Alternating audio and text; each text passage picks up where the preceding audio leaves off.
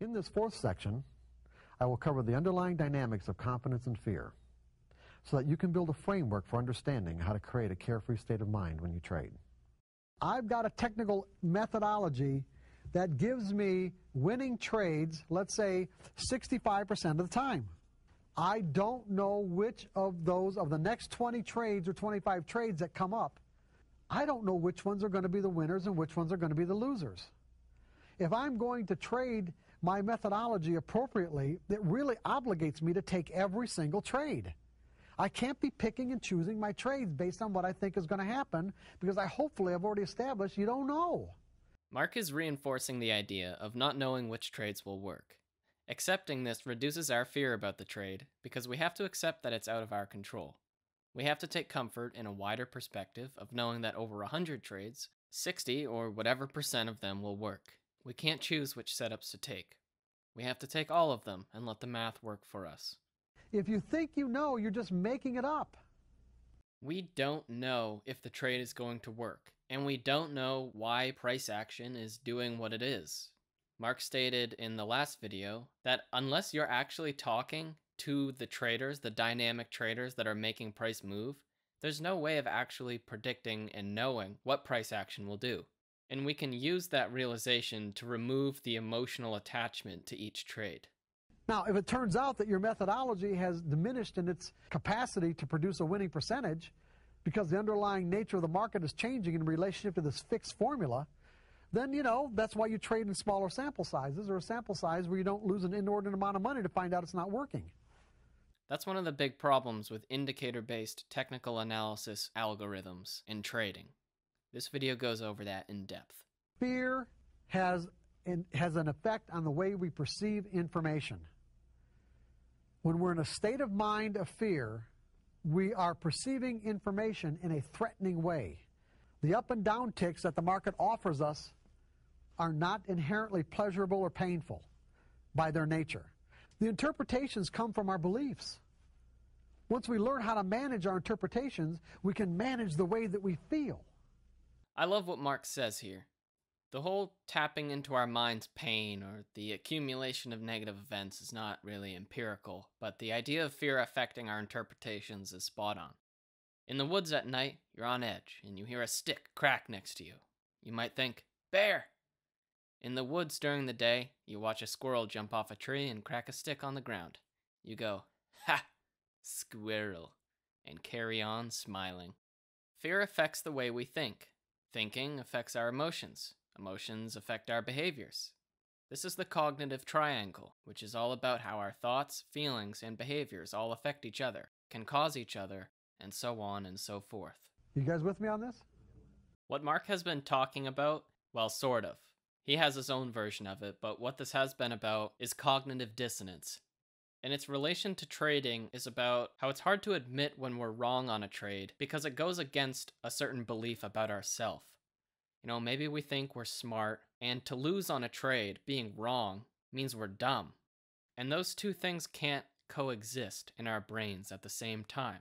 But I already made a video on that, and you can click on it in the top right. You can't deny the fact if I'm feeling fearful right now, then I'm feeling fearful. That's just the way that it is. I'm in that state of mind. Most traders have to go through the process. Remember this morning, the common thread between all traders who end up, being really successful is that they end up having to lose one or more fortunes, or what they defined as a fortune, to get to that point. It's because the process of losing caused them to change the way that they think about trading. Losing 10% of my net worth back in early 2021 certainly had a very large impact on the way I thought about trading. And it was extremely painful, but it was the most beneficial experience for me. If the desire is there, you'll find a way to facilitate the change. Yes! And that's the big one. I don't need to know what's going to happen next to make money. Start monitoring your thoughts, your words, or your actions to see that they're consistent with what it is that you want to accomplish. And then simply, purposefully refocus when you find out that you're saying, doing, or thinking something that's opposite or not consistent with what you desire. And just constantly refocus Eventually you'll get to the point where you are that person. Math formulas or price patterns don't know the intentions, objectives, or reasons why the individual traders who are capable of moving prices behave the way they do. As a result, you will almost never know the real reason why any particular trade worked or not. What he just said is one of my personal biggest takeaways from this entire workshop. For me, it kind of removes some of the pressure. It seems like some people spend hours and hours analyzing the charts on all time frames with different candles, different indicators, and moving averages to break down every tiny detail in the market to see what might happen next. And we can do that, and that's good, because we can use that to familiarize ourselves with price action. But every type of analysis that we do means nothing, because we don't know why the price moved. We can look at how it moved, but we don't know why it did. And we don't need to know that why in order to make money. So for me, it kind of takes some of that pressure off. I hope it does for you too. What I'm saying to you is that when you get a signal from your methodology, stop thinking! There's nothing to think about. The pitfalls of a trade-by-trade perspective. Anything you do for any reason could result in a winning trade. The problem is many of the things that you could do that results in a winning trade could reinforce trading behaviors that could lead to a catastrophic loss. The bad behaviors he's referring to is not predefining your risk before a trade. Because if we don't do that, then we'll obviously just keep justifying staying in the position longer and longer and moving that mental stop loss.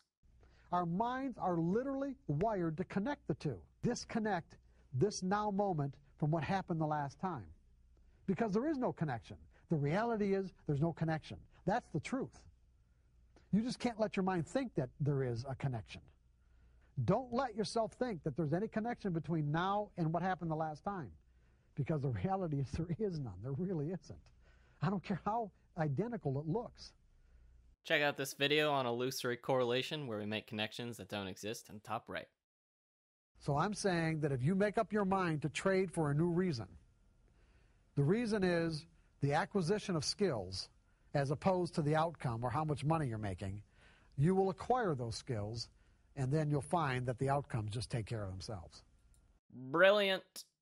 When you can execute one share flawlessly over a sample size or one or two sample sizes, then go to 10 shares and see how you do. And if you can't do 10 shares comfortably and flawlessly, go back to 5. You're just building skills. If you get your mind out of the money, out of the outcome part, and focus on building the skills, once those skills are there, you're going to make all the money you want. Yeah. The most successful traders love the process of trading, whereas a typical trader usually ignores the process because he's obsessively focused on the outcome. Okay, resolve to commit the 5 fundamental truths about the nature of trading as core beliefs of your trading personality. Those 5 fundamental truths are anything can happen. Is that true or not? Yes, Mr. Douglas. Every moment is unique. Is that true? Yes. Okay. An edge is nothing more than an indication of a higher probability of one thing happening over another. Okay. Yes. Is there a random distribution between wins and losses on any given set of variables that define an edge? Yes, absolutely. Do we need to know what's going to happen next to produce a consistent income? No. No. Focus on the process of acquiring the skills to be a good trader and not on how much money you make. Alright, that's the end of this workshop. Thank you for watching, and of course there will be many more of these in the future. Bye-bye.